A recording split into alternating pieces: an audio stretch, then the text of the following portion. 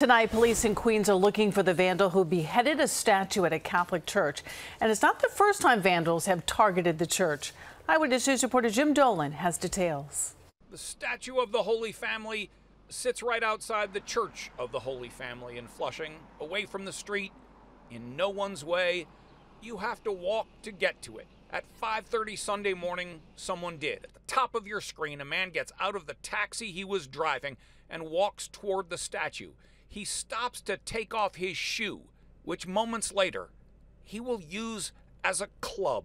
Then goes in front of the statue and starts hitting the face of St. Joseph, then attacks the Blessed Mother, and then attacks the face of the child Jesus. And he kept pounding until the head of the figure meant to represent the child Jesus snapped off. This was the second time vandals have attacked statues at the church. Last year, someone ripped one meant to represent an angel from its pedestal. Father Sukiel watched the video of this attack after he noticed the damage. My heart just broke. And of course, I'm asking the question, why? Why did this guy do this?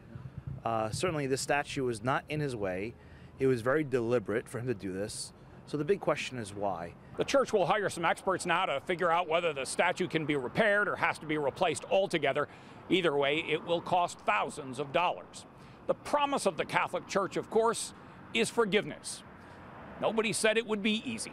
We pray for the guy, and we want justice served, but we have to forgive. And we know that he could not have been in the right state of mind to do this. The church's video is not terribly clear, but police are looking at much better video from their own cameras nearby and hoping it can make out a license plate or a medallion number on the taxi the man was driving. In Flushing, Jim Dolan, Channel 7 Eyewitness News.